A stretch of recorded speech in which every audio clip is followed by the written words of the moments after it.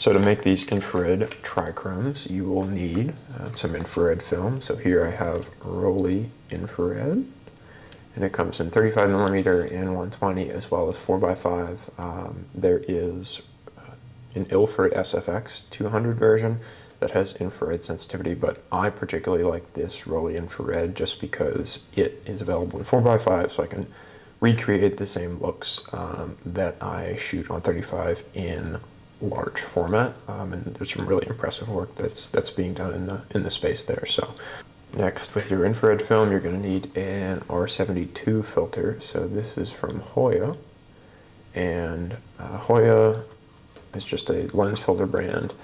The important part here, again, is the R72 bit of the filter. You should be able to see here. Yep. And the R72 indicates that it's the threshold at 720 nanometers, and here I have a 58mm filter thread that matches the lens I'll show you later in this video. So to show you the filter, it's quite opaque. So again, as you look at things here, it should be totally opaque in that you can't see through it at all. It blocks pretty much all of the visible light up until you get to the infrared part of the spectrum. When you look at a super bright light source, you'll get like a faint pink, white off tone that comes out, but this is what's going to allow us to stimulate the film without overpowering it with the visible color layers. So next, I like to stack my infrared filter with a red filter. So pretty much all infrared filters are built in a similar fashion, but some are higher quality than others. So my Hoya it's not super high end, and there is some light leak that pops through, so I like having this red filter as an option just because it allows me to cut out more and more and more of that high energy light and gives me the option to avoid accidentally stimulating the film in a way that I don't want it to on the long end. So I'll typically stack, this is a 25A filter, and I'll stack it with the R72 filter for an even deeper red filter. And so we're doing a trichrome, so 3 colors you need are red, green, and blue. The next option I have up here is actually a green filter, and noticeably it might be a little small in the text here to see, but this is a 61 green filter, and you'll notice that this green filter is fairly dark, so it's actually designed for applications like this where you're going to trichrome things and exclusively look at the area of light outside of the green spectrum. So this filters out all the green, which is quite nice. Just to show you a comparison in terms of how much strength there is, I have a green 11 filter right here, and to show you the difference, the first green filter that I showed here, which is the 61, is a little bit darker and more intense than that 11 green. You could probably get by with using an 11 green, but I prefer to kind of do it the right way. So just good things to know. And the final filter that you will need is a blue filter. So here we're using a 47B blue filter. Again, all of these are from Tiffin. They don't necessarily have to be, but it's nice to have that as an option. Again, this deep blue is different than you'd traditionally expect from a blue color correction filter. It filters out all of the pigment associated with blue. So yeah, I have 4 filters. So I stack the, again, 25A with the infrared filter. I have this 47B blue and then the 61 green. Now for the lens for this filter, I'm actually using a Carl Zeiss planar lens, which I particularly like the look of. And this planar, it's a T-Star lens, Canon EF mount. And I really like it just because it was made at the end of the film digital sort of transition era, and has the electrical contacts that you would expect from an EF mount lens, so you can control the aperture quite easily, and also the speed you'd expect from a traditional fast 50. And I really like the character that this lens has. It has the vintage adapted to mirrorless aesthetic without having to deal with the headache of not having any EXIF or exposure data, and I really like the final look. So big fan of this lens. Again, you can use it on film or digital. So here we're going to use it for film on my Canon. Next up, the camera body I'm using is the Canon EOS A2.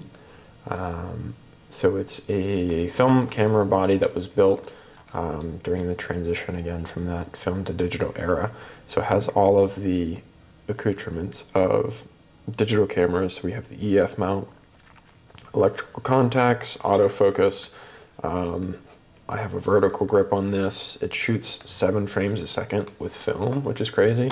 The only difference is the back here. Again, you have that nice shutter gate, auto rewind, and really cleans things up. So I'm a big fan of this camera, and it allows me to meter pretty accurately as well. And because the infrared film is originally ISO 400, but you have to filter out a lot of that light. It ends up being around ISO 12. So here I have a cable release that's electronic for my Canon. So of course this would be specific to the camera that you're using. I like it because it allows me to, again, trigger the shutter without having to disturb the tripod or where the camera is placed. Again, I mentioned that I'd be shooting this on a tripod, so this is the clip I'm using. I have a tiny Manfrotto tripod. It works pretty well. I'm a big fan of the trade-offs between lightness and stability, so I'll pop it onto my film camera before we shoot. Where things begin to get exciting is whenever we can bring these technologies from film into the digital era. So right here I have the Kolari Pocket. It's like a digicam from the early 2000s. Has a nice grip that they added on here to make it a little bit less slippery. Basic auto exposure functions, and it's adapted to fit modern SD cards, of course, and then this threaded ring, if you see up right here, is where you'll thread on the filters that are available. So this is a full spectrum conversion, meaning that it's sensitive to ultraviolet and infrared areas of the light spectrum. So if you're trying to do normal photography, it's actually not helpful unless you have the proper filters. So here, Kolari has provided me with this. It's called the Aerochrome filter.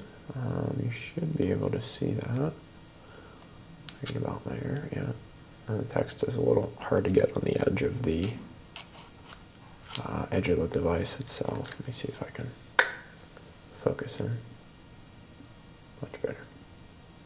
Yep. And so this Aerochrome lens filter will be screwed onto the front here.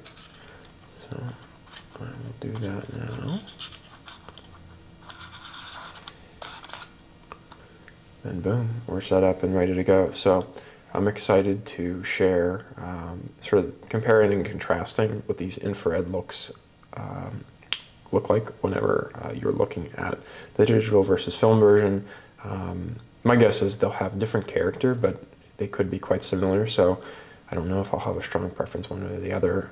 I haven't shot with this yet, but I'm going to take it out with my friend later today to get some portraits. Traditionally, people use these infrared cameras for things like landscapes, and I'm trying to sort of think outside of the box and take some portraits. Hello YouTube, here with my friend Lauren. She's modeling today, and we're whipping out some trichromes on infrared film, and then also using the Kolari Vision Aerochrome filter on digital camera, so we'll get to see that comparison between film and digital, and I'll drop in with some clips throughout the day. But let's get started. So here we go. So breakdown of this look with Lauren. We were out. I was focused on finding some greenery because the infrared light will actually reflect back into the camera from anything that's living or green. So grasses, vines, trees, they'll all be different shades of pink and red, but overall they present that same aesthetic.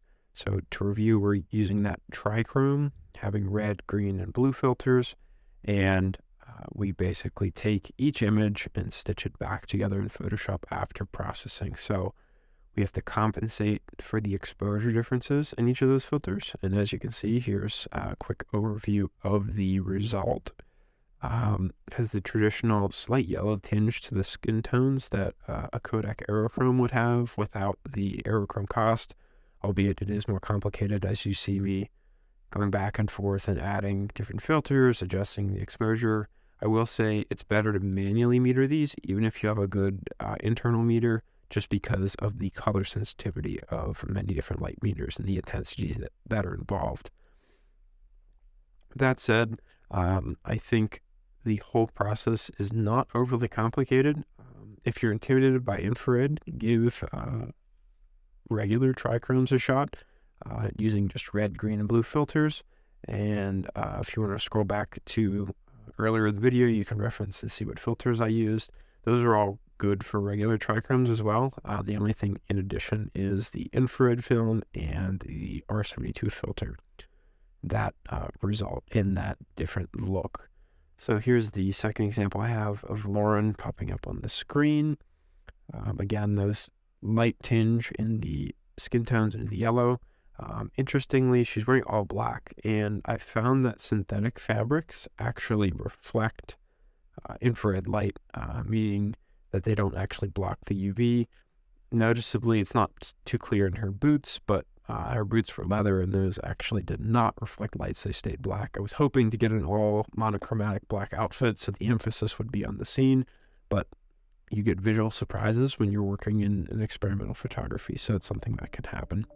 So here's a direct comparison of the film Trichrome on the right, the Rolly infrared, and then the digital shot on the left, which is with the Kolari Pocket full spectrum camera. It's a little point and shoot with the Aerochrome filter. I will note that this first shoot with Lauren was actually shot in JPEG only. I had not figured out how to turn on the RAW files in the CHDK memory card that's provided with the Kolari Pocket. So apologies there, but I still think the images turned out really nice. You get some bright poppy reds and blues.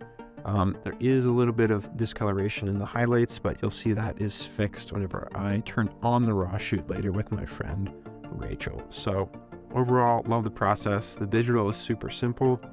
You can really have dynamic poses from the models, and then the film has that classic look with the grain you would expect, but it is a little more complex. Now moving on, that comparison I mentioned earlier between RAW and JPEG. So here we're looking at JPEG on the left with the Kolari Pocket, and then RAW file processed on the right as a DNG. The biggest differences that I see are the preservation of the highlights in terms of their color accuracy. I would say the picture on the right is more color accurate than the picture on the left. The picture on the right with Rachel has a cream off-white shirt, and the skin tones look very, very natural. And again, they're flipped here. As you can see, the bigger one on the right, that is the JPEG, has a slightly blue tint to the highlights, but overall both present a pretty unique look. Now that I know going forward I'll have the RAW files, it's not something that worries me too much. So if you enjoyed the video, give it a like, subscribe, drop a comment below. If you've tried out infrared trichromes, I know a lot of people do them with landscapes, but I figured it would be interesting to snap a few portraits, and I would give you the challenge of going out and attempting it on your own. Just don't forget to adjust the focus for infrared. Outside of that, have a great day.